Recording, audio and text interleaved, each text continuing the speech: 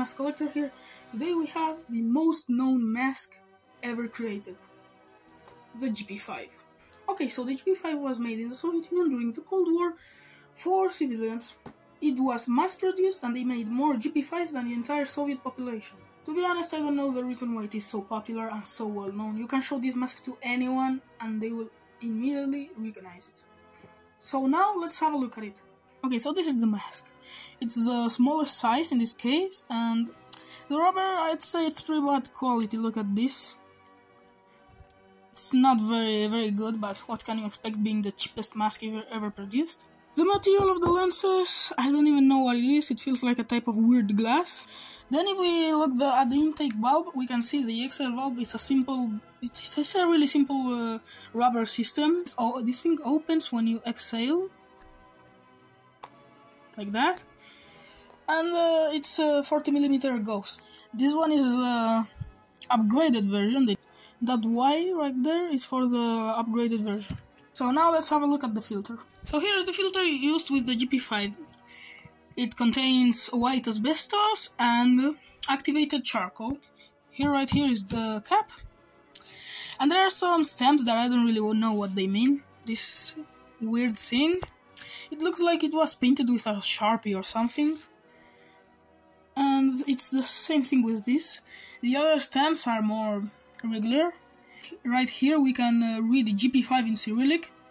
And these numbers right here are the date, the 26th of January of the 1978. There you can see the bottom. And if we unscrew the cap,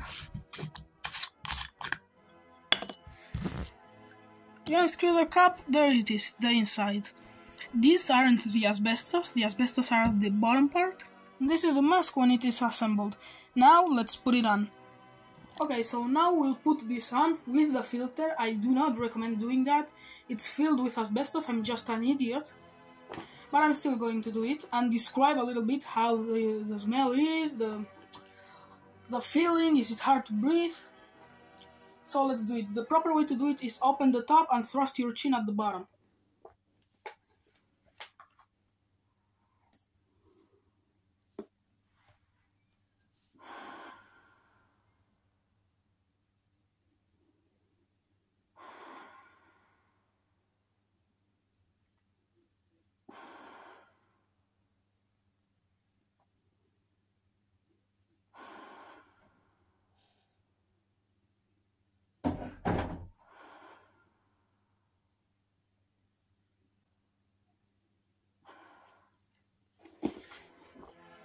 Okay, interesting mask.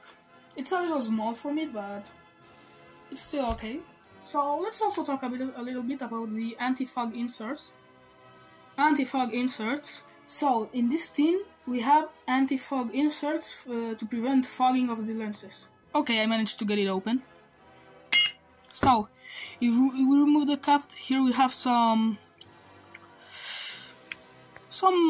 paper. I don't know their meaning. Here the text is written in Russian, I don't know what it says, I see some numbers, but I know nothing about this. So here are the anti-fog inserts.